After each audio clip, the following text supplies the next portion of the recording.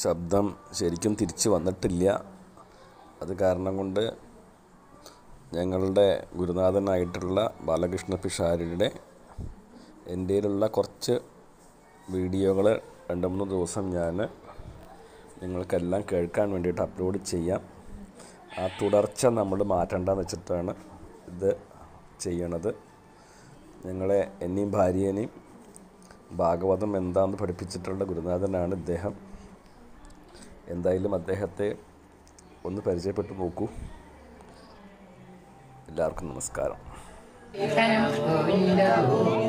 ശുഗമഹർഷി ആദ്യത്തെ സ്കന്ധത്തിൽ ആ ചോദ്യം കേട്ടുള്ള പരീക്ഷിച്ച് മരിച്ചുകൊണ്ടിരിക്കുന്ന മനുഷ്യൻ എന്ത് ചെയ്യണം, എന്ത് ചെയ്യാണ്ടിരിക്കണം, എന്ത് ജപിക്കണം, ഈ ചോദ്യത്തിന് ഉത്തരം പറയാൻ തുടങ്ങുകയാണ് ശുഗമഹർഷി. പരീക്ഷിച്ച് അങ്ങനെ ചോദ്യം വളരെ ഗംഭീരമായി. മനുഷ്യനാണെങ്കിൽ കേരളത്തിലാണെച്ചാൽ എന്തിനെ പറ്റി കേൾക്കണം? ശ്രോതവ്യാധിഷു യ പര ആത്മവിൽ സമ്മത. തന്നെ പറ്റി അറിയുന്ന ആത്മചിന്തയ്ക്ക് പറ്റിയ കാര്യങ്ങൾ മനുഷ്യൻ കേൾക്കണം. നമുക്ക് ഇന്നലെ പറഞ്ഞില്ലേ, ഇവിടെ ഇതിലേ വെച്ച് എന്തിനാ അറിയണം? എന്താണ്? തന്നെ പറ്റി അറിയണം. നമുക്ക് നമ്മളെ പറ്റി അറിയാതെ അല്ലേ, ഞാൻ ആരാണ് ആർക്കും അറിയില്ല. ഇതിപ്പോൾ ഇതൊന്നും അല്ലാന്ന് നമുക്കറിയാം. എന്താ ഇടയ്ക്കൊരു കൺസേൺ ഉണ്ട്. എന്താ, എൻ്റെ ജീവൻ പോയാലും ഞാനും അവനുമായിട്ട് ഒരു നീക്കുപോക്കുമില്ല. അപ്പൊ ഈ ജീവൻ പോയാലും ഞാൻ എന്താന്നുള്ള കാര്യം ഉറപ്പല്ലേ, അതുകൊണ്ടല്ലേ എങ്ങനെ പറയണത്. അപ്പൊ ആ എന്നെയാണ് അറിയേണ്ടത്, അതിനാണ് ജീവൻ ശ്രമിക്കേണ്ടത്. അപ്പൊ അങ്ങനത്തെ കാര്യം കേൾക്കണം, വേണ്ടാത്ത കാര്യം കേൾക്കരുത്. പക്ഷെ മനുഷ്യന് കേൾക്കാൻ താല്പര്യം അതൊന്നും അല്ലേ. അതെ, ആ ടിവിയുടെ മുമ്പിലേ ഇങ്ങനെ നിൽക്കും അല്ലേ, അവസാനം സ്പോണ്ടിലൈറ്റിസ് പിടിക്കാൻ സൂക്ഷിച്ചോളൂ അധികം നോക്കിയിരുന്നാല്. എന്താണ് ഈ വേണ്ടാത്ത കാര്യങ്ങള് ആത്മതത്വം അറിയാതെ ഗൃഹസ്ഥാശ്രമത്തില് ആ ഗൃഹമേധം നടത്തി രാത്രി മുഴുവൻ ഉറങ്ങിയിട്ടും പകല് മുഴുവൻ ധനസമ്പാദനത്തിന് ഓടി നടന്നിട്ടും മനുഷ്യന് താൻ മരിച്ചു പോകണവനാണ് എന്നുള്ള വിചാരം ഉണ്ടാവുന്നില്ല. എന്താ, ശരീരം, മക്കള്, ഭാര്യ ഇതൊക്കെ തൻ്റെ സൈന്യങ്ങളായിട്ടാണ് കരുതും. കുറച്ച് അഹങ്കാരം ഉണ്ടാവും. എൻ്റെ ഭാര്യ, എൻ്റെ മക്കള്, എൻ്റെ ഗൃഹം, ഇതൊന്നും നമ്മുടെ അല്ല കേട്ടോ. വരുമ്പോ എങ്ങനെയാ വന്ന, പോകുമ്പോഴും എങ്ങനെയാ പോണ, വന്നാലാണ് ഒക്കെ പിടിക്കാനുള്ള വാസന ഉണ്ടാവുക. അതായത് ചെറിയ കുട്ടികൾക്ക് എന്ത് കൊടുത്താലും അപ്പം പിടിച്ചടി അല്ലേ. ഞാനും ഇവിടെ കുറെ പിടിച്ചു നോക്കട്ടെ ഒന്ന് കിട്ടുമെന്നുള്ള ഭാവത്തില. അവസാനം ഉണ്ടാവുക ഒന്നും കിട്ടില്ല. അപ്പൊ എന്താ വേണ്ടത്? അതുകൊണ്ട് മരിച്ചു പോണതിൻ്റെ മുമ്പേ ഈ കിട്ടിയ അറിവുകൊണ്ട് സർവാത്മാവായ ഈശ്വരനെ അറിയാൻ ജീവൻ ശ്രമിക്കണം. ആ ഈശ്വര കാര്യങ്ങളെ കേൾക്കണം, കീർത്തിക്കണം, ഓർമ്മിക്കണം. അതുകൊണ്ടേ അഭയം കിട്ടൂ. ജ്ഞാനയോഗം കൊണ്ടും ധർമാനുഷ്ഠാനെ കൊണ്ടും മനുഷ്യന്റെ ജന്മലാഭ പരപ്പുംസാം അന്തേ നാരായണ സ്മൃതി. ഭഗവാനെ ഓർമ്മ വരുന്നത്. അല്ലാതെ പുടിനാര്, ഒബാമ എന്ത്, ഇതൊക്കെ എന്നങ്ങനെ നാളെ ഇവിടുന്ന് പോണ സാധനങ്ങളാ. അപ്പോ പോവാത്തൊരാളുണ്ട്. ആരാത്? ഭഗവാൻ. ആ ഭഗവാനെ പറ്റിയിട്ട് ഓർമ്മയുണ്ടാവണം, സംശയം വേണ്ട. അതാണ് ഇവിടെ ആദ്യം. അതിന് ആദ്യത്തെ വഴി ഈ വിധി നിഷേധങ്ങളിൽ നിന്ന് വിട്ടു നിൽക്കുന്ന ഋഷിമാരടക്കം ഭഗവാന്റെ കഥകളെ കേൾക്കാൻ പരീക്ഷിച്ചേ താല്പര്യമുള്ളവരാണ്. ഞാനും ഒരു പുരാണം പഠിച്ചിട്ടുണ്ട്. അങ്ങക്ക് 7 ദിവസം ഉണ്ടല്ലോ, അതിൻ്റെ ഉള്ളില് ഈ പുരാണം കേൾക്കുകയാണെന്ന് വിചാരിക്കുക, അങ്ങക്ക് ആ ജീവിതം കൃതാർത്ഥമാക്കാം. എന്നോട് പറഞ്ഞു, ലോകത്തില് അഭയം ആഗ്രഹിക്കുന്നവർക്ക് ഒരൊറ്റ വഴിയുള്ളൂ, ഹരേ നാമാനുകീർത്തനം. കൃഷ്ണ നാരായണ എന്ന് വിളിക്കുക, ഭഗവാന്റെ നാമങ്ങളെ പറ്റി കീർത്തിക്കുക. വേറെ യാതൊന്നുകൊണ്ടും കാര്യമില്ല. മനുഷ്യൻ ആയുസ് കൂടി ഉണ്ടായിട്ട് കാര്യമൊന്നുമില്ല. ഒരു മുഹൂർത്തം നല്ല കാര്യത്തിന് വേണ്ടി വിനിയോഗിച്ചു എന്ന് വിചാരിക്കുക, അത് മതി. ഖട്ടുങ്കന് 2 നാഴിക കൊണ്ടാണ്, ഒരു മുഹൂർത്തം കൊണ്ടാണ് മോക്ഷം കിട്ടിയത് അല്ലേ. ഈ ഇവിടെ തന്നെ പണ്ട് ഈ ചേലപ്പറമ്പത്ത് ഒരു നമ്പൂരി ഉണ്ടായിരുന്നു എന്നാണ്. മേപ്പത്തൂരും ചേലപ്പറമ്പനും കൂടി ഗുരുവായൂർ കുളത്തിൽ നിന്ന് കുളിക്കുക. ഈ നമ്പൂരി 90 വയസ്സായിരിക്കണം കേട്ടോ. പക്ഷെ എന്നാലും ശൃംഗാരഭാവം വിട്ടിട്ടില്ല. പഴയ സ്ത്രീകളെ ഇങ്ങനെ വർണ്ണിച്ച് ഓരോന്നും അങ്ങനെ വർണ്ണിച്ച് വെളിച്ചാമ്പണിയിട്ട് അതിങ്ങനെ വർണ്ണിക്കുക. കുളത്തിൽ നിന്നിട്ട് മേപ്പത്തൂരാകാലത്ത് കണ്ടതിൻ്റെ ചേലപ്പറമ്പത്തേക്ക് ആയില്ലേ. ഇനിയെങ്കിലും ആ ഗുരുവൻ അത് കേട്ടപ്പോൾ ചേലപ്പറമ്പൻ്റെ മനസ്സൊന്നും മാറിയില്ല. വേഗമൊന്നും വേണ്ടിയില്ല. അമ്പലത്തിൻ്റെ ഉള്ളിലേക്കാണ് പോയിട്ട് ഒറ്റ നമസ്കാരം ഉണ്ടായിരുന്നു. ഒരു ശ്ലോകം എന്താ ഈ ഒരൊറ്റ ശ്ലോകം. അപ്ലാർത്തേനകരിം വ്രതന്യമകരോൻ ഔത്താന പാദശിശു സപ്താകേനപരിഷ്ഠിതബല യാവാർത്തര പിംഗള ഖട്വാംഗോ ഖടികാദ്വയേന നവതി പ്രായോ വിനവ്യത്തെ. ഗുരുവായൂരപ്പ ആ അപ്രാർത്ഥേന 6 മാസം കൊണ്ട് ധ്രുവനങ്ങ് പ്രസാദിച്ചു. ആ ഉത്താനവാദൻ്റെ പുത്രനായ ധ്രുവൻ. പിന്നെ 7 ദിവസം കൊണ്ട് പാകം കൊണ്ട് പരീക്ഷത്തിന് അരയാമം കൊണ്ട് പിങ്കളയ്ക്ക്. ഗുരുവായൂരപ്പ കട്ടൊന്നിന് 2 നാഴി കൊണ്ട് മോക്ഷം കൊടുത്തു. എനിക്കൊരു സങ്കടം തോന്നില്ല. 90 വയസ്സായ ആചാരം അങ്ങ് കാരുണ്യക്കടലാണ്. കാരുണ്യനിധിം പ്രപത്യചരണം ശേഷായുഷാത്തോഷേ. ഓടിപ്പൊഴിഞ്ഞ് എൻ്റെ എത്ര ആഴ്ച ബാക്കിയുണ്ടോ ഗുരുവായൂരപ്പ, ഇത് അങ്ങ് പിടിച്ചു കൊടുക്കുമെന്ന് പറഞ്ഞു ഒറ്റ നമസ്കാരം.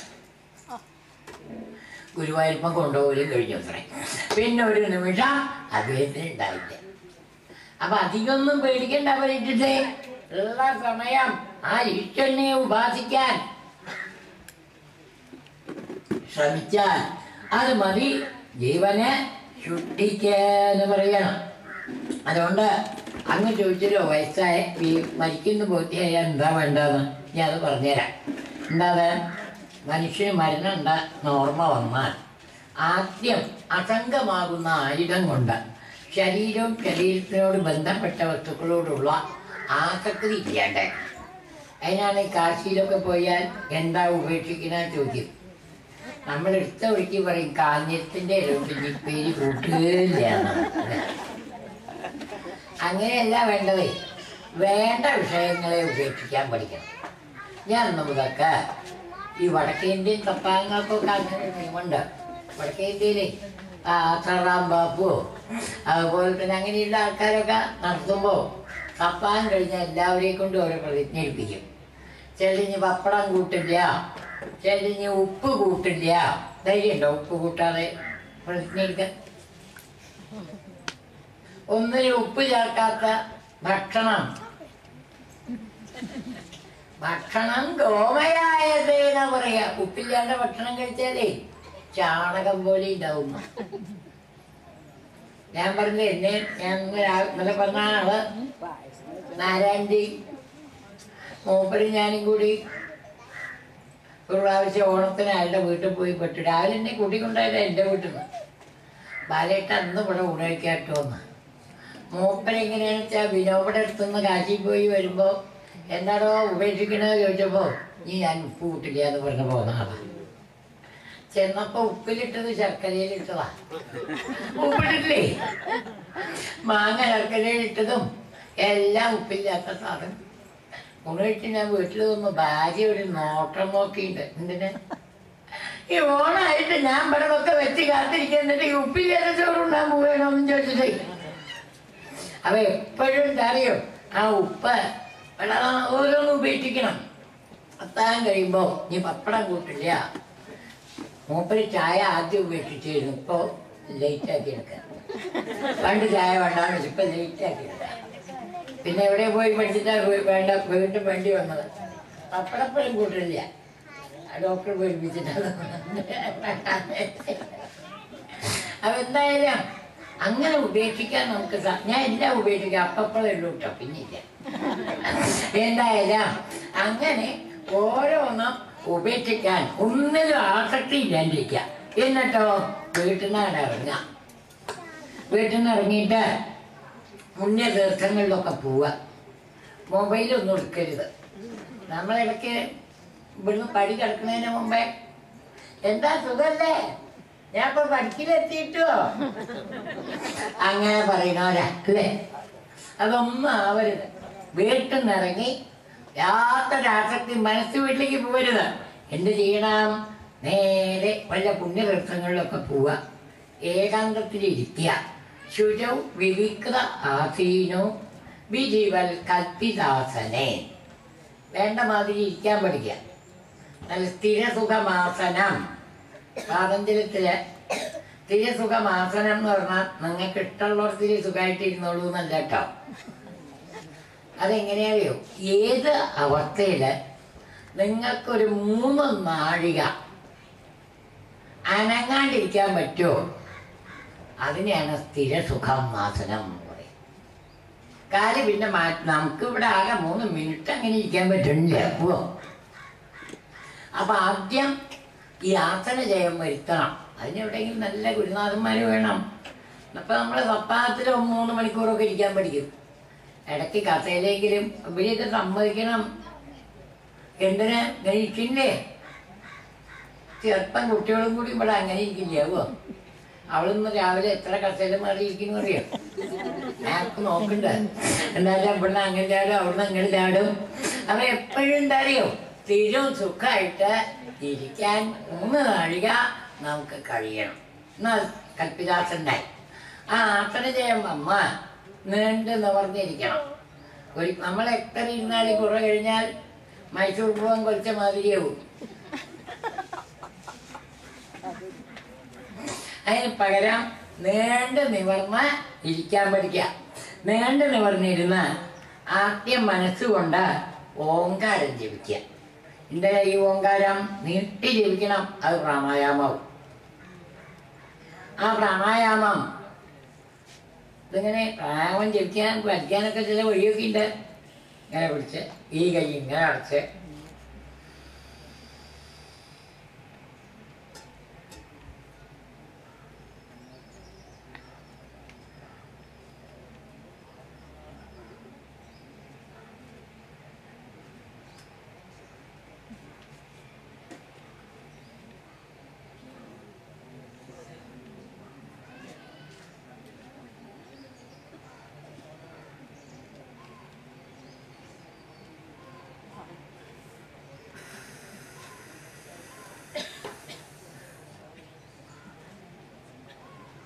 ഞാൻ തന്നെ കുറച്ചു നേരം പ്രാണം പിടിച്ചിരുന്നപ്പോഴേക്കും എല്ലാവരും അടങ്ങിയിരുന്നല്ലോ അല്ലേ?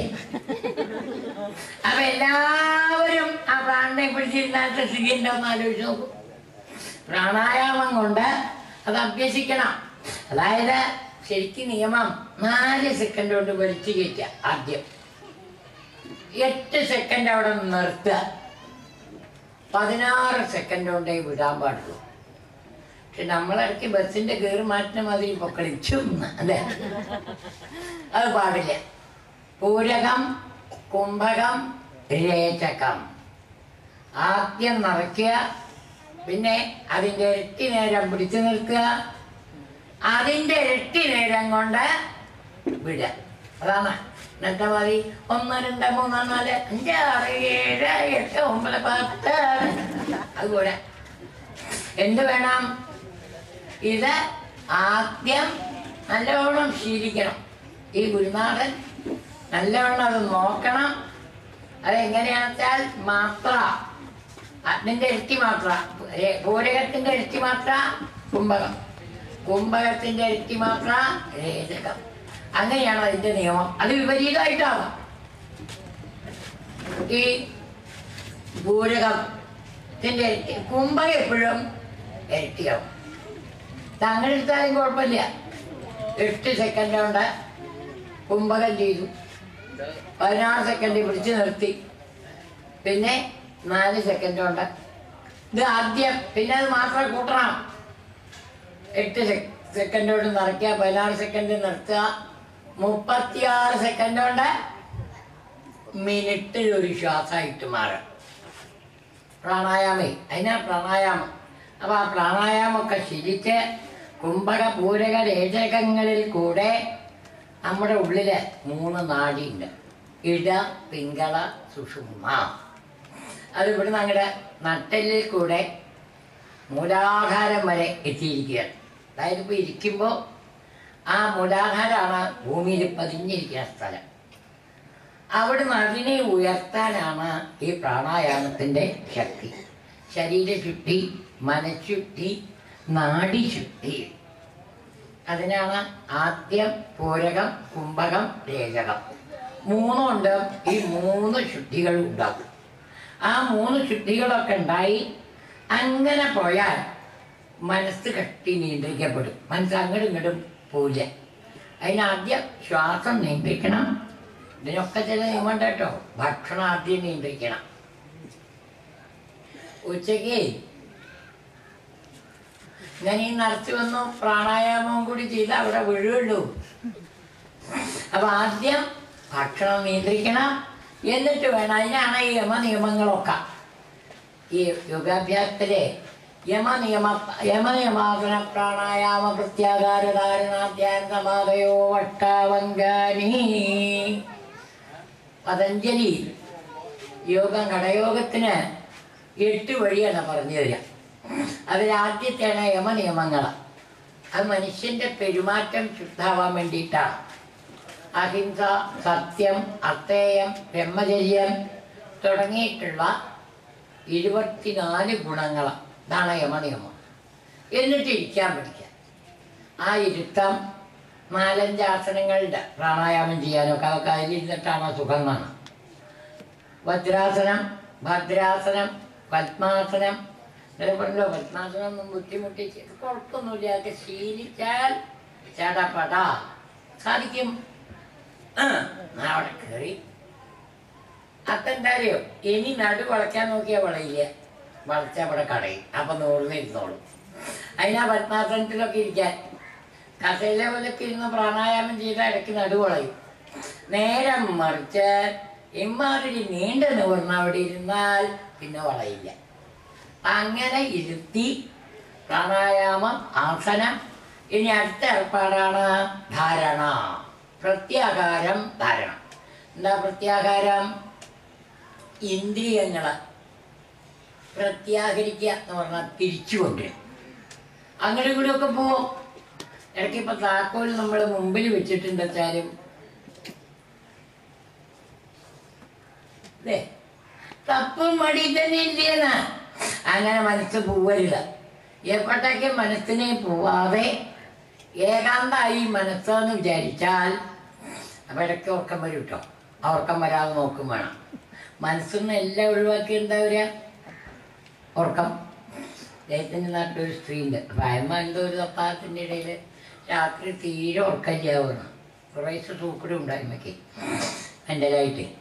അപ്പം ഞാൻ പറഞ്ഞു, നിങ്ങൾ നാരായണീയവും ധ്യാനമൊക്കെ പഠിച്ച ആളല്ലേ, ഇന്ന് രാത്രി പോയിട്ടൊന്നും അങ്ങനെ ഇരുന്ന കൃഷ്ണനെ ഒന്ന് ധ്യാനിക്കും, മനസ്സൊന്നൊക്കെ ഒഴിവാക്കിയിട്ട്. പിറ്റേ ദിവസം എന്താവുമെന്ന് പറഞ്ഞറിയോ, ഞാൻ രാത്രി സുഖമായിട്ട് ഉറങ്ങിയിട്ടു. എന്തേ? കൃഷ്ണൻ മാത്രം വന്നില്ല, ഒക്കെ ഒഴിവാക്കിയപ്പോൾ ഉറക്കാൻ വന്നത്. അപ്പം അതാണ് നമുക്കൊക്കെ പറ്റുന്ന അബദ്ധം. അപ്പോൾ ഉറക്കം വരാൻ തുടങ്ങും. ശരിക്കും ആ ഉറക്കത്തിനെ ഒഴിവാക്കി മനസ്സിൽ നമുക്കിഷ്ടമുള്ള ഭഗവാന്റെ സ്വരൂപം ധ്യാനിക്കുക. അതിനാണ് ഈ സ്വരൂപ ധ്യാനം. എന്താണ്? ഇതൊക്കെ നമുക്ക് നല്ലോണം പരിചയമുള്ള ചിത്രങ്ങളാണ്. ആ ചിത്രം അവിടെ ഇല്ലാച്ചാലും മനസ്സിൽ ആ ചിത്രം സ്മരിക്കാൻ സാധിക്കും അല്ലേ? ഓടക്കോടും വിളിച്ച് അങ്ങനെ നിൽക്കണ ആ കൃഷ്ണൻ്റെ ചിത്രം മെല്ലെ സ്മരിക്കുക. അതുകൊണ്ടാണ് നാരായണീയ അവസാനത്തെ ദശകം 10 ശ്ലോകവും അഗ്രേ പശ്യാമി തേജോ നിബിഡതരകലായാവലി ലോഭനീയം പീയൂഷപ്ലാവിതോഹം തദനു തരുതരെ ദിവ്യകൈശോരവേഷം. ഭഗവാന്റെ ആ ബാലസ്വരൂപത്തിലുള്ള ആ ചിത്രം അങ്ങനെ കാണാം. ശരിക്കും ധ്യാനിക്കുമ്പോൾ പുരുഷ വിഗ്രഹങ്ങളെ ധ്യാനിക്കുമ്പോൾ പാദം തൊട്ട് സ്മരിക്കുക.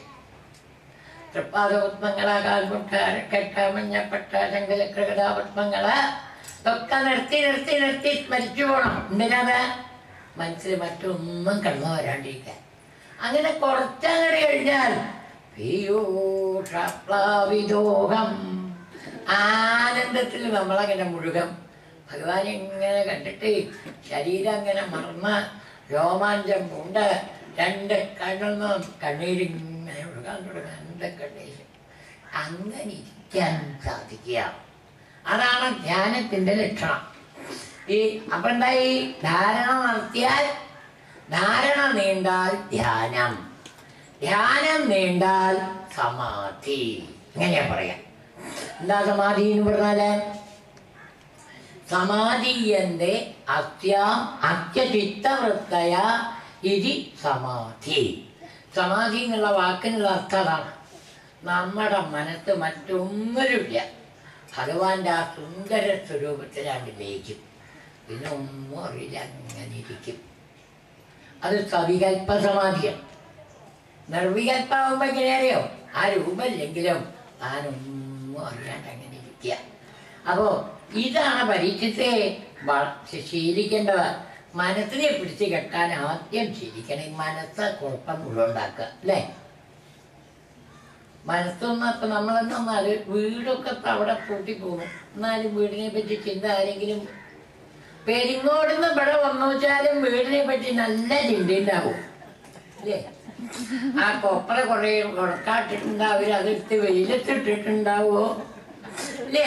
ഈ വക ചിന്തകൾ ഇപ്പൊ കല്ലേക്കുടങ്ങരയിൽ ഞാൻ ഇവിടെ വന്നിരുന്നാലും ചിന്ത എപ്പോഴും എവിടേക്കാ പോവാ? അവിടെ എന്തൊക്കെയാ അവര് ചെയ്യുക, അല്ലെങ്കിൽ എന്താ ചെയ്യുക എന്നുള്ള ഭാഗത്ത്. അപ്പൊ ആ മനസ്സില് അതിനെ കൊണ്ട് നടക്കരുത്. അത് ഒഴിവാക്കാൻ ആദ്യം ശ്രമിക്കണം. പക്ഷെ അത് പറയണ്, മനഃകർമ്മഭിരാക്ഷിപ്തം. ഈ മനസ്സ് ഇപ്പോഴും ഒരു കോരങ്ങനെ പോലെ നല്ല ചാട്ടം ചാടും അല്ലേ? ഈ ശങ്കരാചാര്യര് ശിവനോട് ശിവാനന്ദഗിരിയില് ഒരു ശ്ലോകത്ത് പറയും, കപാലിൻ വിശ്വമേ ഹൃദയകവിമത്യന്തജഫലം. ഈ ശിവന് പിച്ചെടുക്കാൻ യോഗം ഉണ്ടായിരുന്ന പരമേശ്വരൻ. എന്താ വെച്ചാൽ ബ്രഹ്മാവ് ആദ്യം ഒരു അസത്യം പറഞ്ഞു. ഈ മൂക്കൽ അതിൽ ഇടപെട്ടിട്ട് താൻ ഇനി ആ തലോട്ട് നുണ പറയരുതാ പറഞ്ഞ തലയായിട്ട് നുള്ളി കളഞ്ഞു. ബ്രഹ്മാവിൻ്റെ ഒരു നുണ പറഞ്ഞപ്പോൾ ഒരു തലയിട്ട് നുള്ളിയത്. നമുക്ക് ആകപ്പാടെ കൂടി ഒന്നേ ഉള്ളൂ കേട്ടോ. ഒരു തല നുള്ളാൻ തുടങ്ങിയാലേ അപ്പൊ എന്തായാലും ഈ തല നുള്ളിയോണ്ട് ശിവൻ എന്തു പറ്റി? മഹാഭാവം, ബ്രഹ്മാത്യാഭാവം. ഈ കാലത്താണ് അത്ര സുബ്രഹ്മണ്യ സ്വാമി ജ്യോത്സ്യം പഠിപ്പിച്ചത്. സുബ്രഹ്മണ്യം കട്ടി 12 കളിയൊക്കെ വരച്ചു ഭൂ കാ മാ ഷൂ എന്നൊക്കെ എഴുതാൻ പഠിച്ചു. കവടിയൊക്കെ വാരി ഇങ്ങനെ വെച്ചു. എല്ലാവരും ജ്യോത്സ്യന്മാരാ. 12 കളിയും വരച്ച് കണ്ടോടത്തിലൊക്കെ ജ്യോത്സ്യൻ്റെ നിരക്കാതെ അവർക്ക് നല്ല മാർക്കറ്റ് വേണം. ആർക്കും ഈ അവനവൻ്റെ ഭാവിയെ പറ്റി എല്ലാവർക്കും ഇഷ്ടമാണ്. അപ്പോൾ നമുക്ക് എന്ത് പറഞ്ഞാലും കുഴപ്പമൊന്നുമില്ല. 3 പ്രോബ്ലം എല്ലാവർക്കും ഇടും. ഒന്നില്ലെങ്കിൽ കാശില്ല, അല്ലെങ്കിൽ മക്കളെ പ്രാരബ്ധം, അല്ലെങ്കിൽ ആരോഗ്യം. അല്ലാതെ ആർക്കെങ്കിലും ഉണ്ടാവും. ആര് പോയാലും ആരെ കണ്ടുടനെ ചോദിച്ചില്ലെങ്കിൽ വാരി വെച്ചിട്ട് ഒരുപാട് പ്രശ്നങ്ങളുണ്ടല്ലേ, അല്ലെങ്കിൽ പ്രശ്നക്കാരൻ്റെ അടുത്തേക്ക് വരില്ല എന്നൊക്കെ അറിയാം. പിന്നെ അങ്ങോട്ട് തുടങ്ങിയായി അത് 7 അത് 8 അത് 9 8 9 കൂട്ടിയ 17 17 6 പോയാൽ 11 എന്നൊക്കെ പറഞ്ഞേ പിന്നെ പ്രശ്നമായി. ഇവിടെ സുബ്രഹ്മണ്യനും കട്ടി വാരിയൊക്കെ വെച്ച് ഫലം പറയുമ്പോൾ അച്ഛൻ പിച്ചെടുക്കാൻ യോഗം ഉണ്ട് കേട്ടോ. പരമേശ്വരന് ദേഷ്യം വന്നു. ആ ഭിക്ഷൊക്കെ പോയി ഇതുണ്ടല്ലോ, ആ ഗൗഡി വാരി ഒരൊറ്റ ഏറാത്ര കടലിലേക്ക്. ഏതോ കടലിൻ്റെ ഒക്കെ കേട്ടോ താമസിച്ചിരുന്നതോ, കടലിലേക്ക് ഒരൊറ്റ ഏറ എറിഞ്ഞപ്പോഴേക്കോ സുബ്രഹ്മണ്യനാകെ കരച്ചിലായി. എൻ്റെ വയറ്റുപഴപ്പ് മുടക്കിയില്ലേ, ഇനിയിപ്പോൾ എന്താ ചെയ്യാന്ന്. പാർവതി ഇടപെട്ട് ഗണപതിയോട് എടുത്തു കൊടുക്കാൻ പറഞ്ഞു അത്രേ. ഗണപതി തുമ്പിക്കൈ കൊണ്ട് തപ്പി എടുത്തു എന്നാ. അതുകൊണ്ട് അപ്പോഴും പണിക്കന്മാർ പ്രശ്നം വെക്കാൻ വന്നാൽ എങ്ങനെ എടുക്കുക? ആന തുമ്പിക്കൈ കൊണ്ട് എടുക്കുമ്പോഴേ എടുക്കുക. അത് ഇതിനെ സ്മരിച്ചിട്ടാണ്. ശങ്കരാചാര്യത് അറിഞ്ഞു എന്താ? ശിവന് ഭിക്ഷ എടുക്കാൻ യോഗം ഉണ്ടാകുക. പറഞ്ഞു പരമേശ്വരാ, വെറുതെ പോയാൽ 10 പൈസ ഭിക്ഷ കിട്ടില്ല കേട്ടോ. വേനത്തെ ഒരു കുരങ്ങൻകുട്ടിയെ കൊണ്ടേക്കോളും. എന്നാ എന്താ ഒരു പഴോ 2 ഉറുപ്പിക അധികം കൊടുക്കും നമ്മൾ. ഇല്ലേ, കുരങ്ങനെയും കൊണ്ട് വന്നാൽ ഇവിടെ ഒട്ടൊന്നും എനിക്കില്ല. ഇവിടെ അക്കാൻ്റെ കുരങ്ങൻ്റെ അടുത്തേക്ക് പോടും. ഇല്ലേ, എന്താ കുരങ്ങനെ കളിപ്പിക്കുന്നത് കാണാൻ. അതുകൊണ്ട് പറ്റിയ ഒരു കുരങ്ങൻ എൻ്റെ കയ്യിലുണ്ട്. എന്താ അത്? എൻ്റെ മനസ്സ്. അതിനെ ആ ഭക്തിയാകുന്ന കയറുകൊണ്ട് അങ്ങോട്ട് കൊണ്ടുപോയാൽ അങ്ങക്ക് ഭിക്ഷയും കിട്ടും, എനിക്ക് സമാധാനവും കിട്ടും. കപാലിഞ്ചംഭോ മേ ഹൃദയ കപിമത്യന്തജപദം ദൃഢം ഭക്തിയാരജ്യ. ആ ടോക അങ്ങനെ നീണ്ടുപോവേ. അതുപോലെ ഈ മനസ്സിനെയൊക്കെ നിയന്ത്രിക്കാൻ പറ്റില്ല. നമ്മളിങ്ങനെ ആലോചിച്ചിരിക്കും. എന്താ ആലോചിച്ചിരിക്കുന്നത്? അതന്നെ ആലോചിക്കുന്നത്. എന്താ ആലോചിക്കേണ്ടതെന്ന് ആലോചിക്കണം. അപ്പൊ ആദ്യം ഈ മനസ്സിനെ പിടിച്ചു കെട്ടണം. അതിന് വളരെ വിഷമമുണ്ട്. അതിനുള്ള വഴിയുണ്ടാ? അതൊന്നും കൂടി പറഞ്ഞു കൊടുക്കുക. ജിതാസനോ ജിതശ്വാസോ. ആദ്യം ആസനം ചെയ്ത് സമ്പാദിച്ച് പ്രാണായാമം ചെയ്ത് പ്രപഞ്ചത്തോടുള്ള സംഘത്തെ വിട്ട് ഇന്ദ്രിയങ്ങളെ ജയിച്ച് ഈ പ്രപഞ്ചത്തെ ഭഗവാന്റെ സ്ഥൂല സ്വരൂപമായിട്ട് കാണാം. ഈ ലോകം 14 ലോകങ്ങളുടെ സ്വരൂപത്തിൽ ഭഗവാൻ തന്നെയാണ് നിൽക്കുന്നത് എന്ന് വിചാരിക്കുക. പാതാളം മുതൽക്ക് സത്യലോകം വരെ ഭഗവാന്റെ ശരീരമായിട്ട് കാണുക. ഭഗവാന്റെ കണ്ണായിട്ട് സൂര്യനെ കാണുക. അതുപോലെ തന്നെ രാപ്പകലുകളായിട്ട് സന്ധ്യയിലെ രാവും പകലും ഭഗവാന്റെ കണ്ണിൻ്റെ ഇമകളായിട്ട് കാണുക. അതുപോലെ തന്നെ ആ ജലത്തിനെ ഭഗവാന്റെ താലുവായിട്ട് കാണുക. ഇങ്ങനെ പ്രപഞ്ചത്തിലെ എല്ലാ വസ്തുക്കളും ഭഗവാനായിട്ട് കാണാൻ ഭഗവാന്റെ ഈ വ്യാകൃത സ്വരൂപം എന്നതിന് പറയാം. പുരുഷ സൂത്രത്തിൽ വർണ്ണിക്കണം. അങ്ങനെയുള്ള ആ രൂപത്തെ സ്മരിച്ചാൽ ഇങ്ങനെ ഇരിക്കുക. പ്രപഞ്ചം മുഴുവൻ ഭഗവാനാണെന്ന് തോന്നും. പക്ഷേ ശോമാഷി അപ്പം പറഞ്ഞു, പരീക്ഷിച്ചേ ഇതൊന്നും ആർക്കും സാധിക്കില്ല പോലും ചോദിക്കുകയാണ്. നമുക്ക് രൂപം ഉണ്ടായാൽ തന്നെ ഭഗവാനെ കാണാൻ സാധിക്കില്ല. പിന്നെയാണോ പിന്നെ ഒന്നും എടുക്കാതെയൊക്കെ പോകണമെന്നൊക്കെ പറഞ്ഞത് എന്താ അറിയോ? നമ്മൾ ആ വൈരാഗ്യം പൂർണ്ണമാവണം. എന്നാലും ഇതൊക്കെ കാണാൻ സാധിക്കും. കിടക്കിണ്ടാവും നമ്മൾ. എവിടെയാ കിടക്കുക? നല്ല ഭൂമി ഉണ്ടാവുമ്പോൾ കിടക്കാൻ സ്ഥലമൊക്കെ അന്വേഷിക്കണം. ഉറക്കം വന്നാൽ ഇവിടെ കിടന്നാലും ഉറങ്ങാം, അവിടെ കിടന്നാലും ഉറങ്ങാം, കാട്ടിൻ്റെ മുകളിൽ കിടന്നാലും ഉറങ്ങും. ഇല്ലേ? അപ്പം അതാണ് ഇത്ര വിസ്തൃതമായിട്ടുള്ള ഭൂമി ഉണ്ടാവുമ്പോൾ കിടക്ക എവിടെയെന്ന് അന്വേഷിക്കേണ്ട കാര്യമുണ്ടോ? പിന്നെ സത്യാംകിതൗകിം കശിപോ പ്രയാസൈ സത്യഞ്ജലൗകിം. എപ്പോഴും വീട് വിട്ടിറങ്ങുമ്പോൾ ഒന്നും എടുക്കണ്ട. Less luggage more comfort. ഒന്നും എടുക്കണ്ട. ഭക്ഷണം കഴിക്കാനൊരു പാത്രം കൂടി എടുക്കണ്ട. എന്തേ? ഭഗവാൻ പാത്രം തന്നുണ്ട്. ഇല്ലേ? ഏതാ പാത്രം? 2 കൈ കൂട്ടി പിടിക്കുക. എന്താ കിട്ടിയച്ചാൽ നല്ലൊരു താക്കോലും പൂട്ടും തന്നുണ്ട്. ഇല്ലേ? എന്താ അത്? സന്യാസിക്ക് അത്രേ വേണ്ടൂന്നാ, ബാക്കി ഒന്നും വേണ്ട. എന്ത് കിട്ടണോ അത് കഴിക്കുക.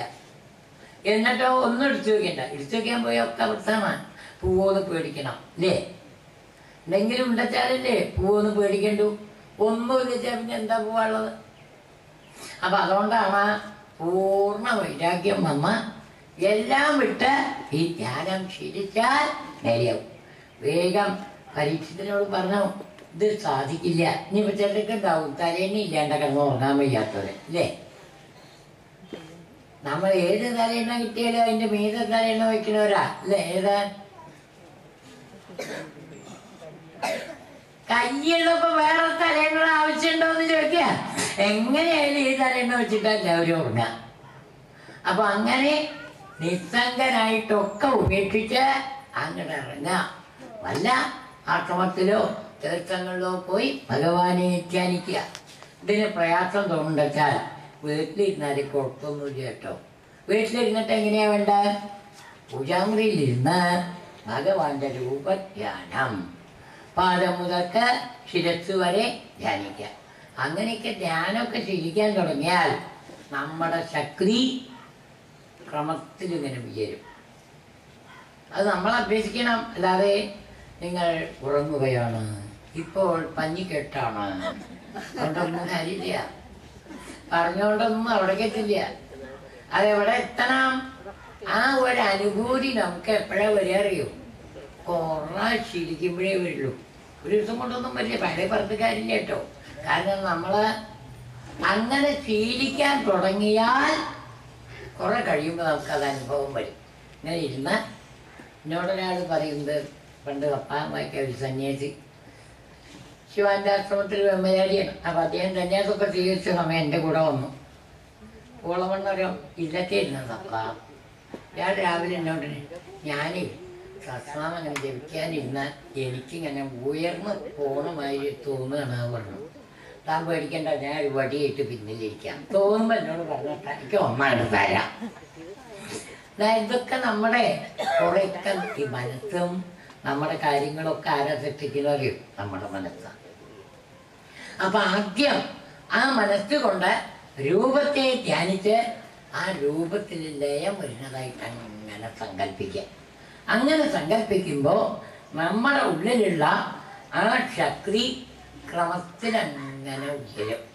അതാണ് പണ്ട് ഈ അടിച്ചു വരുമ്പോൾ ഒരു പാട്ടൊക്കെ ഉണ്ട്, ശശിമാരൊക്കെ മറ്റടിച്ചു വരുമ്പോഴേ,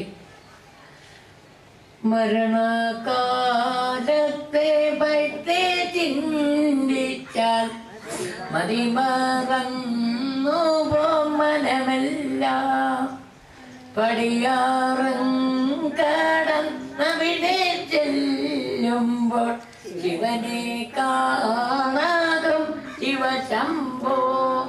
ധന്യാണ് ആറുപടി. എന്താ?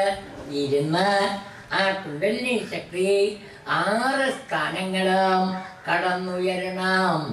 ഏതാറ് സ്ഥാനങ്ങള്? മൂലാധാരം, സ്വാധിഷ്ഠാനം, മണിപൂരം, അനാഗതം, വിശുദ്ധി, ആജ്ഞ. ഇങ്ങനെ അവിടേക്ക് അങ്ങോട്ട് എത്തുമ്പോഴൊക്കെയാണ് ഞാൻ ഇരുന്ന ഇങ്ങനെ നീണ്ടു നിവർന്നിരുന്നാൽ തന്നെ ഈ ശക്തി ഉയരുന്ന പറയാം. നിങ്ങൾക്കൊരു 3 മണിക്കൂർ ഇങ്ങനെ ഇരിക്കാൻ പറ്റുമോ? കാലം പറ്റാതെ ഒരു ശക്തി ഉണ്ടാവും. പക്ഷെ നമ്മളെ പിടിച്ച് കെട്ടിയിടേണ്ടി വരും അല്ലേ, അല്ലാതെ ഒന്നും ഇരിക്കാൻ പറ്റില്ല. അപ്പം ആദ്യം ആ ചക്രി വന്ന് അങ്ങനെ എത്തിയാൽ പിന്നെ ബ്രഹ്മരന്ധ്രം പിളർന്ന അജ്ഞാചക്രത്തിലെത്തിയാൽ ആ ജീവന് ചില കഴിവുണ്ടാവും. വേണമെന്ന് വിചാരിച്ചാൽ ഈ ആജ്ഞാചക്രം പിളർന്ന് മുകളിലേക്കാണ്ട് ഉയരും. പിന്നെ അത് താഴത്തേക്ക് വരില്ല. അവർക്ക് മോക്ഷം എന്നാ പറയാം. ബ്രഹ്മരന്ധ്രം പിളർന്ന് മുകളിലേക്ക് പോയാൽ. ഇപ്പം റിപ്പർ വന്ന് തലയ്ക്ക് അടിച്ചാലും താഴത്തേക്ക് കാറ്റ് പോവുള്ളൂ അല്ലേ. അതിന് പകരം ഈ ബ്രഹ്മരന്ധ്രം പിളർന്ന് മുകളിലേക്ക് പോകണം. അതിനാണ് ഈ വക ധ്യാനവും ശീലവും. ഇപ്പം അത് മുഴുവൻ വയ്യാതെ വിചാരിക്കുക, കുറച്ച് വാസനയൊക്കെ ഒപ്പം കൊണ്ടുപോയി വിചാരിക്കുക. എന്നാൽ ഇവിടെ ഞങ്ങളൊക്കെ അനുഭവിച്ച് പ്രളയകാലത്ത് ഈ പ്രപഞ്ചം നശിക്കുന്നതിൻ്റെ ആ പരാക്രമം അത് കാണേണ്ടി വരും. ആ മോക്ഷം പ്രാപിക്കുക. അതിനാണ് പരീക്ഷത്തെ മനുഷ്യ ശരീരം. പക്ഷേ പലരും എന്ത് പറ്റുന്നു? ഇതൊന്നും ഇല്ലാണ്ട് ഈ തുച്ഛ കാര്യങ്ങൾക്ക് വേണ്ടി ശരീരത്തിനെ ഉപയോഗിക്കുന്നുണ്ട്. ചിലര് ഇല്ലേ, ബ്രഹ്മവർച്ചസ കാമർത്തു യജേത ബ്രഹ്മണസ്പതി. ചിലർക്ക് ജ്ഞാനം കുറെ ഉണ്ടായിക്കളയെന്നൊരു മോഹം ഉണ്ടാവും. അപ്പോഴാവും ഒരു ഡിഗ്രി ഇത്ര വയസ്സുകാലത്തെ വലിയ കാര്യമുണ്ടോ. ഇനി കൃഷ്ണ രാമനൊക്കെ ജപിക്കുക. അല്ലാതെ പിന്നെ 84ാമത്തെ വയസ്സിൽ മാത്സിൽ MPhil എടുത്തു. എന്താ യമപുരിയിൽ കണക്കെഴുതാൻ പോവുക. അപ്പോ അതിന് പകരം എന്താ വേണ്ട അറിയോ? വേണ്ടെന്ന് പറഞ്ഞിരുന്ന് ആത്മജ്ഞാനം സമ്പാദിക്കാൻ നോക്കുക. അതിനാണ് മനുഷ്യ ശരീരം. അതാണ് ബൃഹസ്പതി ഭരിച്ചുകൊണ്ട് കുറച്ച് ജ്ഞാനം ഉണ്ടായിനേ വരുള്ളൂ. ഈ ഇന്ദ്രിയങ്ങളെ വിഷയങ്ങളെ അനുഭവിക്കാൻ വേണ്ടി ഇന്ദ്രനെ പൂജിച്ചാൽ അത് കുറച്ചു കാലം കൂടി അനുഭവിക്കാം, അതിലപ്പുറമൊന്നുമില്ല. പിന്നെ ഐശ്വര്യം വേണ്ട ആൾ മായയെ പൂജിച്ച് നോക്കാം. ആ മായ കൊണ്ട് ഐശ്വര്യം ഇതുവരെയുള്ളൂ, ഒരു പരിധി വരെ കിട്ടുള്ളൂ. അത് കഴിഞ്ഞാൽ ഐശ്വര്യം കൊണ്ടും കാര്യം ഉണ്ടാവില്ല. എന്താ കാരണം?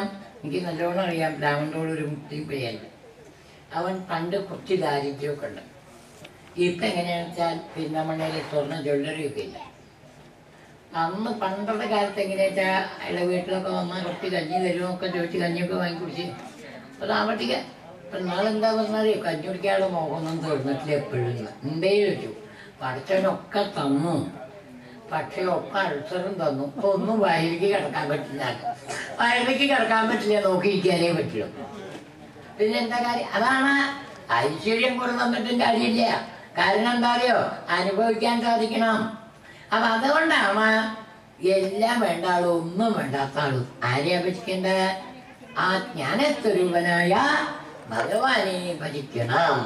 അകാമ സർവകാമോ വാ മോക്ഷകാമ ഉദാരതി. ആ സർവസ്വരൂപന്റെ പേരാണ് ഈശ്വരൻ. ഈ രൂപങ്ങളൊക്കെ നമ്മൾ കൽപ്പിക്കണം. എന്തിനാണ്? മനസ്സിൽ ഒരുപാട് സങ്കല്പങ്ങൾ നമുക്കുണ്ട് അല്ലേ? അതൊക്കെ ഒഴിവാക്കാൻ പറ്റുമോ?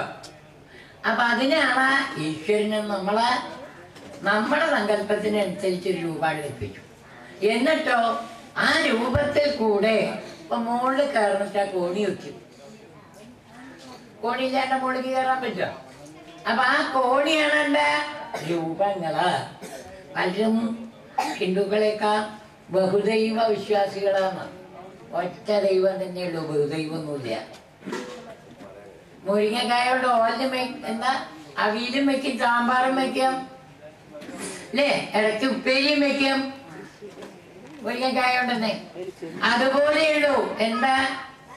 ഈശ്വരന് രൂപമില്ലാത്ത ഈശ്വരന് രൂപകൽപ്പന ആദ്യം ചെയ്യുക. അവിടെ എത്തിയാലോ ആ രൂപമൊക്കെ വിട്ടു. എന്താണ്? ഏകം സദ്വിപ്രാ ബഹുധാ വദന്തി. ഏകമായ ആ ബ്രഹ്മതത്വത്തെ അനവധിയായിട്ട് നമ്മൾ കാണുന്നു മാത്രം. ശരിക്കും എങ്ങനെയാണ് എല്ലാം എവിടേക്കാ പോണത്? ഏകവും സച്ചിദാനന്ദവുമായ ആത്മാവിലേക്ക്, അറിവിലേക്ക്. ആ പ്രജ്ഞാനം, അറിവാണ് ഈശ്വരന്റെ സ്വരൂപം എന്നാണ്. കാരണം എന്താ? അറിവ് പറഞ്ഞാല് അറിവിനും രൂപമില്ല. ഒരാളെ കണ്ട MSc മാത്സ് അല്ലേ ചോദിക്കാൻ പറ്റുമോ? അയാളുടെ മുഖത്ത് മാത്സിന്റെ ഒരു ലക്ഷണവും കാണില്ലേ? ഇനിയിപ്പോ സൈക്കോളജിസ്റ്റാണ്, നിങ്ങൾ സൈക്കോളജിസ്റ്റാണ് ചോദിക്കാൻ പറ്റില്ല. കുറച്ചേരം പെരുമാറി അറിയാം, അതിന് മുമ്പ് അറിയാൻ പറ്റില്ല. അപ്പൊ അതെന്താ കാരണം? അറിവിന് രൂപമില്ല. അറിവ് ഓരോരോ വിധത്തില് പ്രകാശിക്കുന്നു മാത്രം. അതുകൊണ്ടാണ് വേദാന്ത പ്രജ്ഞാനം ബ്രഹ്മ എന്ന് പറഞ്ഞത്.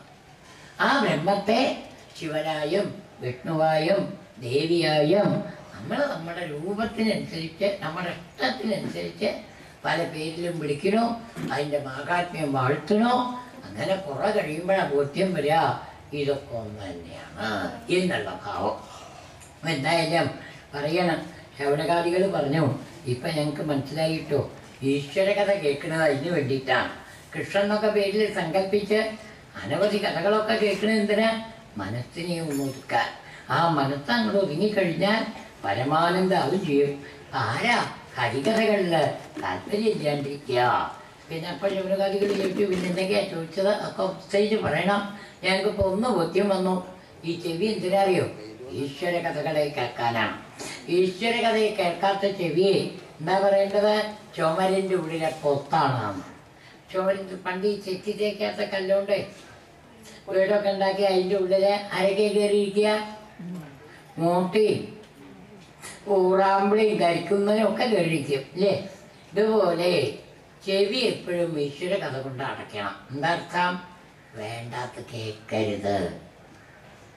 ഞാൻ ഈ മഞ്ചേരി എടുത്തൊരു വാരലുണ്ട്. വാരൽ ഈ മൈക്കിൻ്റെ അടുത്താണ് പോയിരിക്കുക, ആ പെട്ടി വെച്ചതിൻ്റെ അടുത്ത്.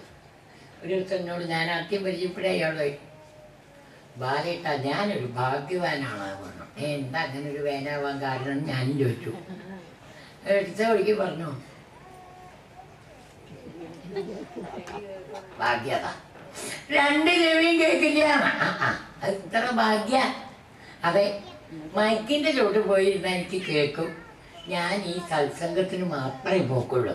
അപ്പോൾ കുറെ കാലമായിട്ട് ഇത് കൂടി അത് മാത്രമേ കേൾക്കൂ, വേറെ ഒന്നും കേൾക്കില്ല. ഭാഗ്യല്ലേ? അപ്പം നമുക്ക് എന്താ കേൾക്കുക? അത് നിങ്ങളറിഞ്ഞില്ലേ? ഞാൻ തന്നെ ഇവിടെ ഇരുന്നിട്ട് എത്ര ആളെ കുറ്റം പറയുക, കയറുന്ന താമസമുള്ളൂ നാവ് തുറന്ന കുറ്റിയെ വീട്ടിൽ. ശരിക്കും നോക്കിയാൽ അതിനല്ല നാവ്. ഭഗവാന്റെ നാമം ജപിക്കാനും ഭഗവാനെ വാഴ്ത്താനുമാണ്. ചെവിയോ ഈശ്വരന്റെ കഥകളെ കേൾക്കാൻ, അന്യന്റെ കുറ്റം കേൾക്കാനുള്ളതല്ല. അപ്പൊ അങ്ങനെയൊക്കെ ആയാൽ ജന്മം സാർത്ഥകമായി എന്ന് ചോദിച്ചു. എന്തൊക്കെയാ? അപ്പോഴാണ് അടുത്ത അധ്യായം. എന്താത്? ശുഖസാരസ്വതം. ഞാൻ നേരത്തെ പറഞ്ഞേ, ജ്ഞാനമില്ലാത്തവർക്ക് ജ്ഞാനുണ്ടാവാം. ഞാൻ കാപ്പുവലിൽ ആ വനേനാട്ടിലൊരമ്പലം, അവിടെ സപ്പാത്തിന് പോയപ്പോൾ നിറവരുടെ ഒരു ക്യൂ. കുട്ടികളൊക്കെ വിദ്യ ഉണ്ടാകുന്ന ആരോ പറഞ്ഞു കൊടുത്തു അവിടെ. അതുകൊണ്ട് അപ്പോൾ കുട്ടികളുടെ പേരിൽ നിറവറ നടക്കലെന്നെ വൈകുന്നേരം വരെ ഇത്രയും ഉണ്ടായിരുന്നെന്ന് വെച്ചില്ലേ. അതാണ് അടുത്ത അധ്യായം. ഇത് ദിവസവും ജപിച്ച് പഠിക്കുക, കുട്ടികളെ കൊണ്ടും ചെല്ലിപ്പിക്കുക, ഏറ്റവും നല്ലതാണ്. ബുദ്ധിക്കും മനസ്സിൻ്റെ ഉറപ്പിനും ഒക്കെ ഞാൻ പറഞ്ഞേക്കും. അതൊക്കെ ആ പരീക്ഷിട്ട് ചോദിച്ചതെന്നായി ശൗനകാദികൾ. സൂര്യൻ പറഞ്ഞോ, പരീക്ഷിട്ട് വേഗം ശുഭമാഷിയോട് പറഞ്ഞു, സർവജ്ഞനായിരിക്കുന്ന അങ്ങയുടെ വാക്കുകളെ കേൾക്കുന്ന എനിക്ക് അജ്ഞാനം നീങ്ങുന്നുണ്ട്.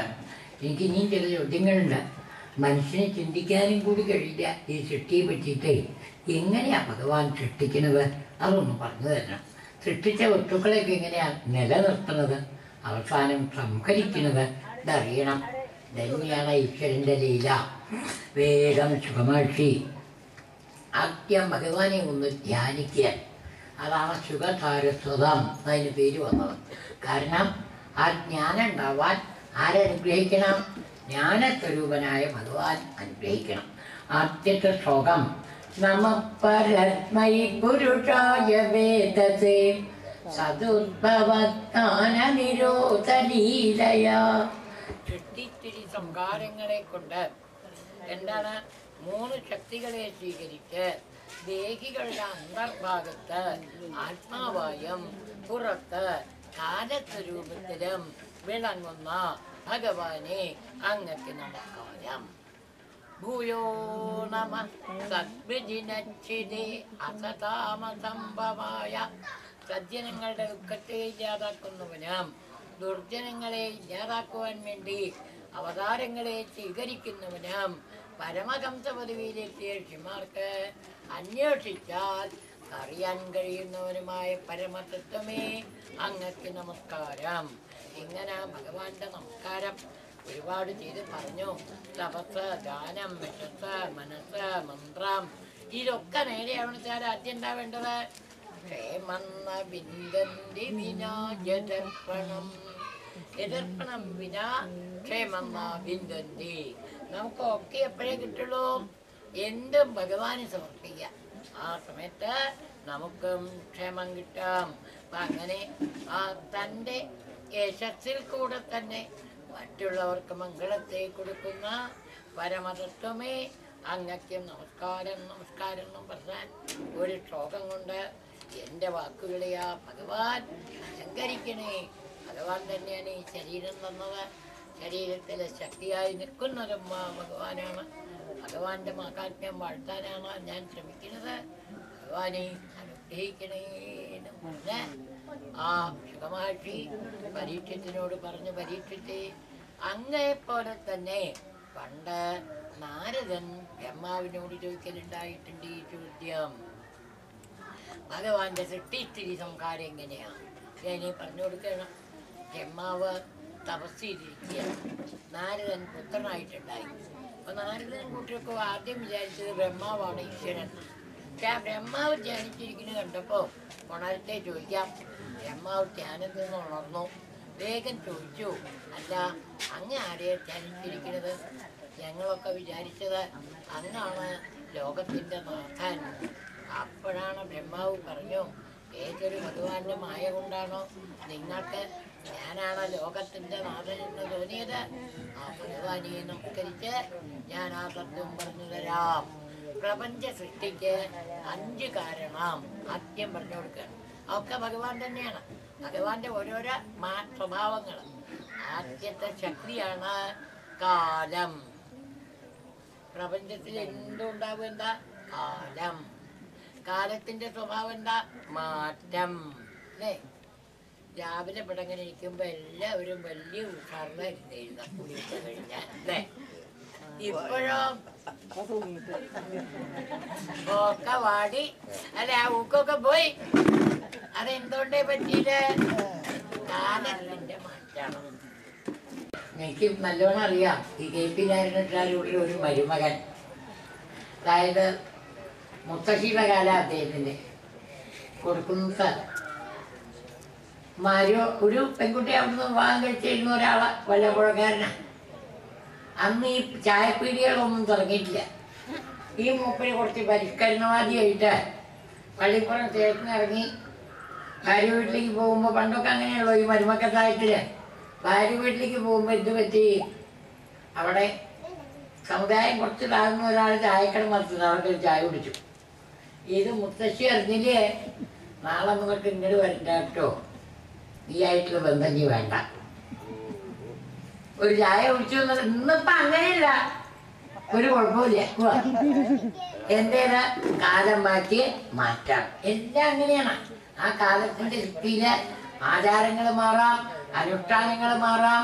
പണ്ടൊക്കെ സ്ത്രീകൾ 1.5 മുണ്ട കൊടുത്തിരുന്ന അല്ലേ, ഇന്നൊക്കെ വേണ്ട അല്ലേ, വേഷന്മാരെ നോക്കൂ, എല്ലാം അങ്ങനെയാണ്.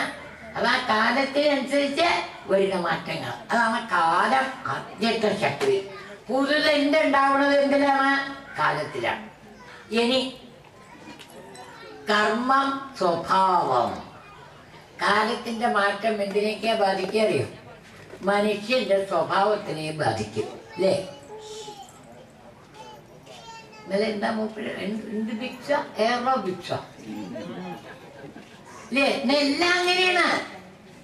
കമ്പ്യൂട്ടർ ഇതാണ് ഭക്ഷണം കഴിക്കലും അതുപോലെ തന്നെ അല്ലേ? കുട്ടികളെയൊക്കെ ഞാൻ ഇവിടെ കണ്ടു, കുട്ടി വാശി പിടിക്കുമ്പോൾ അതിനെ എന്താ ചെയ്യണത്? ആ TV-യിലെ CNN പോകോ എന്തെങ്കിലുമൊക്കെ വെച്ച് കൊടുത്തിട്ട് സോഫയെ കൊണ്ട് ഇരുത്തിയിരിക്കുക. ഓരോരുത്തരും ആ കാലത്തിന്റെ ആ സ്വഭാവത്തിൽ വരുന്ന മാറ്റം ഒന്ന് ആലോചിച്ച് നോക്കൂ. കുട്ടികൾക്ക് കണ്ണിനും കൂടി കേടാണത്. പക്ഷെ എന്നാലും ആ പ്രപഞ്ചത്തിന്റെ സ്വഭാവമാണത്. കാലം, കർമ്മം, ഈ സ്വഭാവത്തിനനുസരിച്ച് കർമ്മവും മാറും. ഇതൊക്കെ കണ്ടുവരുന്ന കുട്ടികൾ എങ്ങനെയാവും? അവർ ഈ കർമ്മം നടക്കണം ഇല്ലേ? പണ്ടത്തെ കുട്ടികളുടെ ഇപ്പൊ ഒക്കെ എങ്ങനെയാണ്? അച്ഛൻ്റെ അമ്മയുടെ അടുത്തുനിന്ന് 17 വയസ്സായാലും കൂടി വിടില്ല, ഒക്കെ അങ്ങനെയാ. അത് കഴിഞ്ഞ് അങ്ങോട്ട് പോയാലോ പിന്നെ അച്ഛൻ അമ്മക്ക് പറ്റിച്ച ഇങ്ങോട്ട് വരൂ കേട്ടോ, വരുമ്പോ 10 തേങ്ങ കൊണ്ടുവരാൻ മറക്കണ്ട കേട്ടോ എന്ന് ആവും. ഇതാണ് കർമ്മത്തിന് വരുന്ന മാറ്റം. കാലം, കർമ്മം, സ്വഭാവം. ഇനി ദ്രവ്യം, ജീവൻ. ഇതാണ് 5 എണ്ണം പ്രപഞ്ചത്തിന് കാരണം. ദ്രവ്യം എന്ന് പറഞ്ഞാൽ എന്താ? നമ്മുടെ അജ്ഞാനം 5 ഭൂതങ്ങളായിട്ട് വികസിച്ചിട്ടുണ്ടെന്നാ പറയാം. ആദ്യം അതുകൊണ്ടാണ് തമോ കൊടുക്കുന്നുണ്ടാവുക. ഇത് സത്യമില്ലേ? പക്ഷെ ആ സത്യം കണ്ട് നമ്മൾ പഠിക്കണമെങ്കിൽ ശബ്ദം, സ്പർശം, രൂപം, രസം, ഗന്ധം. ശബ്ദം കട്ടിപ്പിടിച്ച ആകാശം, ശരീരം അതുകൊണ്ടാണ് ഉണ്ടാവുന്നത്. സ്പർശം കട്ടിപ്പിടിച്ച് വായു, പിന്നെ രൂപം കട്ടിപ്പിടിച്ച് എന്താണ്ടാവുക? അഗ്നി. രസം കട്ടിപ്പിടിച്ച് ജലം, ഗന്ധം കട്ടിപ്പിടിച്ച് ഭൂമി. ഇതൊരു നല്ല തത്വമാണ്. ഇന്നത്തെ സയൻസും കൂടി അത് മുഴുവൻ എന്താ, ഒന്നുമില്ലാത്തന്നെ എങ്ങനെയാ ഈ 5 എണ്ണം ഉണ്ടാവുക? ശബ്ദമാണ് ആദ്യം ഉണ്ടാവുക. അത്ര സ്പേസ് മുഴുവൻ ശബ്ദമാണ് ഇല്ലേ? അതുകൊണ്ടാണ് ഇവിടെ മൊബൈലിൻ്റെ വെച്ചാലും അവിടെ വെച്ചാലും അതും കെറു കെറു പറയും, ഇതും കെറു കെറു പറയും ഇല്ലേ? ഒരാൾ ഇവിടെ മുറുക്കാൻ കേൾക്കും. എങ്ങനെയാണ്? ശബ്ദം 4 മുറം നിൽക്കുന്നുണ്ട്. ഈ 2G സ്പെക്ട്രം അഴിമതിയൊന്നും ഇപ്പം തുടങ്ങിയതല്ല. അത്ര ഭഗവാൻ അത്ര ഇടുക്കാള്. കാരണം എന്താ വെച്ചാൽ ആകാശത്തില് ഈ ശബ്ദം വിട്ട എവിടെ. അങ്ങനെ ഈ പഞ്ചഭൂതങ്ങളെ കൊണ്ട് ശരീരം, ആ ശരീരത്തില് ആത്മാവിന്റെ പ്രതിബിംബമായിട്ട് ജീവൻ. ആ ജീവൻ എങ്ങനെയാണ്? 3 ജാതി ശരീരങ്ങൾ. എന്താ? മനുഷ്യൻ, ഭൂമിയിലെ മൃഗങ്ങള്, പക്ഷികള്, വൃക്ഷങ്ങള്. അതെന്തുകൊണ്ടാണ് ഈ 3 ജാതി ശരീരങ്ങൾ കിട്ടുന്നത്? കർമ്മം കൊണ്ട്. അപ്പൊ ഈ നിൽക്കണ മാവും വല്ല രാമൻ നായരും ഒക്കെ ആവാം പഴയ കാലത്തെ. കാരണം അദ്ദേഹത്തിന്റെ കർമ്മഫലം കൊണ്ട് ഇപ്പൊ അങ്ങനെ വൃക്ഷമായിട്ട് നിൽക്കണമെന്ന് മാത്രം. ആ കർമ്മഫലം അപ്പൊ മാവിന് കൂടി ഒരു പുണ്യുണ്ട്. എന്താ കാരണം വെച്ചാൽ ഈ പൂന്താനത്തിന് വൈകുണ്ഠം വർണ്ണിക്കണം എന്ന് മോഹമുണ്ടായിരുന്നു അത്രേ ആ സന്താന ഗോപാലത്തിൽ. പൂന്താനം തന്താനുഗോപാലം എഴുതാൻ തുടങ്ങിയപ്പോൾ ഭഗവാനെ സമ്മതിച്ചു പോന്നോട്ടെ. രാത്രി സ്വപ്നത്തിൽ വൈകുണ്ഠത്തിലേക്ക് അങ്ങനെ പോയിട്ടേ പൂന്താനം ചെന്ന ഉടനെ 2 കാവക്കാർ വന്ന് പൂന്താനത്തിനെ നമസ്കരിച്ചു. വൈകുണ്ഠത്തിൽ പരിചയക്കാരോ ഇതിപ്പോ ഇവിടുന്ന നമുക്കിപ്പോ അങ്ങനെ പരിചയക്കാരെയൊക്കെ കണ്ടാൽ ഞങ്ങൾ ഇവിടുത്തെ കാവക്കാരാണ്. ഇവിടേക്കും ഇങ്ങോട്ട് വരൂ, അങ്ങക്ക് ഇതൊന്നും വേണ്ട, കൂട്ടിക്കൊണ്ടുപോകണം. ഞാൻ ഇന്നലെ എയർപോർട്ടിലേക്ക് പോയത് എങ്ങനെയറിയോ? ഇത് കയമായിട്ട് പുറച്ചിട്ടാ രാവിലെ വലിയ ഒരു ചന്ദനക്കുഴി ഇങ്ങനെയൊക്കെയാ പോയത്. അവിടെ നിൽക്കുന്ന സെക്യൂരിറ്റിക്കാരനായി എന്താ പറഞ്ഞറിയോ? ആ ജായി അതൊന്ന് നോക്കണമെന്നേ ചേട്ടൻ. ഈ 2 ഇംഗ്ലീഷും ഒക്കെ കണ്ടപ്പോ പൊക്കോളി വിട്ടു പോന്നാണ്. അപ്പൊ സ്വന്തം ആ ഒരു ഭാവം പൂന്താനത്തിന് അത്ഭുതമായി. 2 അപ്പൊ ചോദിച്ചു, ഞാൻ നിങ്ങളുമായിട്ട് പരിചയമില്ലല്ലോ, ആരാ നിങ്ങളാ? അങ്ങടെ വീട്ടിന്റെ മുമ്പിലിരുന്ന് വാതോദം 2 വരിക്കപ്പിലാവ് നിന്നിരുന്ന് ഓർമ്മയുണ്ടാവും. അങ്ങ് ഈ വാതോദം വായിച്ച് അത് കേട്ട് ആ വരിക്കപ്പിലാവ് ഒരു പ്രാവശ്യം വായിക്കുന്നതിൻ്റെ ഇടയിൽ വീണത് ഓർമ്മയുണ്ടാവും. ആ വരിക്കപ്പിലാവ് ഇരുന്ന ഞങ്ങള് ഇപ്പതാ വൈകുണ്ഠത്തിലെത്തിന. അത് കേട്ടിട്ട് അപ്പൊ മാവിന് പുണ്യം ഉറപ്പാണ്. നമുക്ക് അത്ര എണ്ണ കിട്ടിക്കൊള്ളണമെന്നില്ല. കാരണം നമ്മളിപ്പോ തോലിന് എങ്ങനെയുണ്ട്, കേമായിണ്ട്. മാവിനിപ്പോ ആ ചിന്തയൊന്നും ഉണ്ടാവില്ല. അതിങ്ങനെ ആ തരംഗങ്ങൾ അതിലിങ്ങനെ പോയി കെട്ട് തന്നെയാണ്. അപ്പൊ അതാണ് കർമ്മം, ജീവൻ, സ്വഭാവം, ദ്രവ്യം, കാലം. ഈ 5 എണ്ണമാണ് പ്രപഞ്ചത്തിന് കാരണം. ഇത് കട്ടിപിടിച്ച് 14 ലോകങ്ങളായി. അതിന് മുകളിലുള്ള ലോകങ്ങളെ എന്താ പറയാ? സ്വർലോകം. ഭൂമിയുടെയും സ്വർലോകത്തിന്റെയും നടുവിലുള്ളതിനെ ഭുവർലോകം. ഭൂമിയും ഭൂമിയുടെ താഴെയുള്ളതിനെ ഭൂലോകം, ലോകം. പിന്നെ അതിനെ തന്നെ 14 ലോകങ്ങളാക്കി ഈ കാണുന്ന സൃഷ്ടികളൊക്കെ ഉണ്ടായി. പക്ഷെ ഇതൊന്നും അത്ര വേഗം സൃഷ്ടി നാളെ എന്തായാലും അധികം പറഞ്ഞിട്ട് പണ്ടിപ്പോ ഉണ്ടാക്കില്ല.